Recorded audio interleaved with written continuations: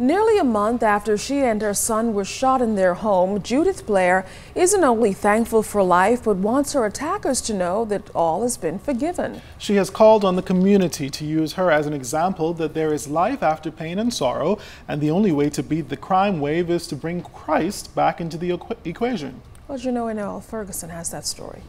Retired COB professor Judith Blair entered the Harry C. Moore Library with a renewed spirit and a message of forgiveness. This after she and her son were gunned down by robbers in her home several weeks ago. What happened to me? Some say it's a tragedy. I say no. It's an opportunity for a turnaround in this nation, for God to be glorified, because those people out there who perpetrated crimes, they need to know that God loves them. And when we forgive them, then we have an opportunity to move on. I would like to meet the people who came into my home to violate me, to let them know I love them and forgive them, and it's okay.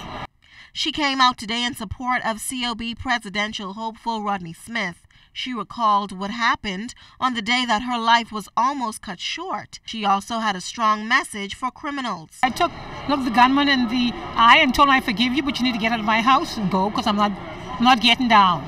I'm in no way afraid. People ask me, would you go back to your house? I say, that's my house. No one's going to run me out of my house. And so I want to speak to the criminals out there and say, surrender your arms, trust God, and say you're sorry, and let us heal this nation. Blair sat with her son Peter, who says he too has sought forgiveness and does not want revenge for those who inflicted pain. He says one of the things people must do is celebrate the positives in life. I think if we can look at somebody like her and say, we celebrate you because of your service, we celebrate you because of how you've invested in our children, then that can send a message to our community and to our young children that what we celebrate in the Bahamas is people making a productive contribution to our country.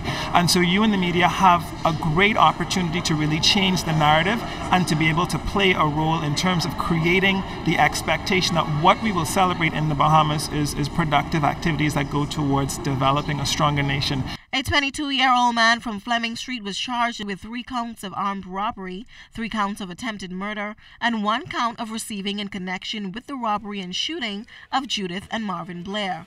Marvin, we're told, is still recuperating, but doing well. Noel Ferguson, ZNS Network News.